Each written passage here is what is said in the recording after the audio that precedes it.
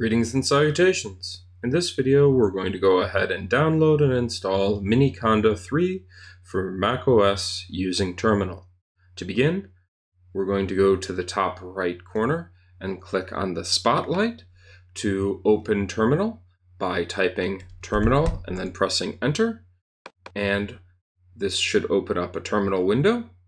Once that's done, if you look at the bottom of this video's description, you'll see a few lines of code to copy and paste. Please copy using Command C and then paste them into the terminal window by using Command V and then press Enter.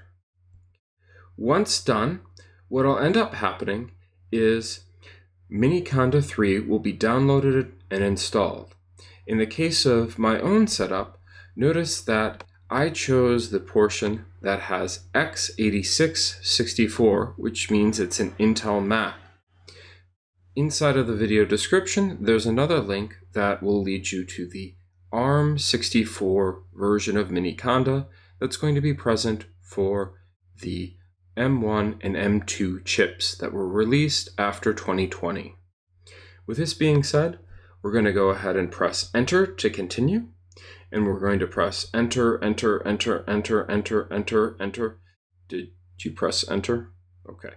We have to continually press Enter until we reach the end of the file, in which case what will end up happening at the end of the file is we'll be prompted for whether or not we accept the license terms. In this case, I'm going to say yes, and then I'm going to press Enter. Next, I'm going to say that we can install Miniconda 3, in this case in %, or tilde, sorry, /opt/Miniconda 3.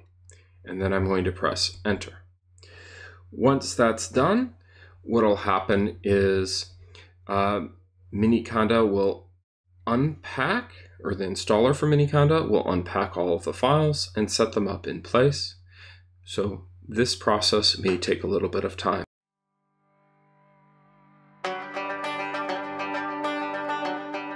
Once it's done, we want to make sure that we initialize Miniconda 3, which means that we add the required paths into our bash profile and ZSH profiles. So type yes and then press Enter.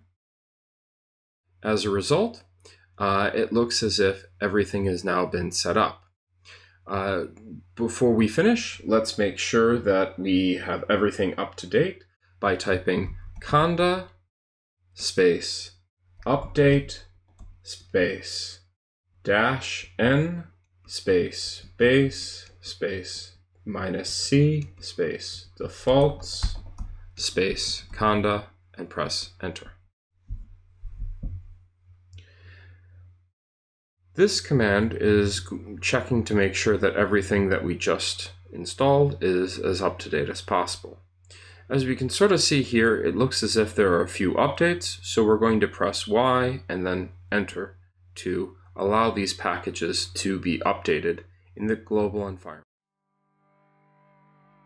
With that being said, we're going to open a new terminal window to verify the installation has been complete by using Command T. And once we open this new window, we can now see the very familiar base inside of parentheses that is associated with conda being present.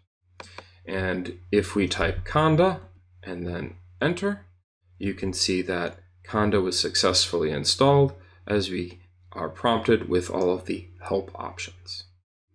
Thanks for watching. Hope to see you in the next video. Bye now.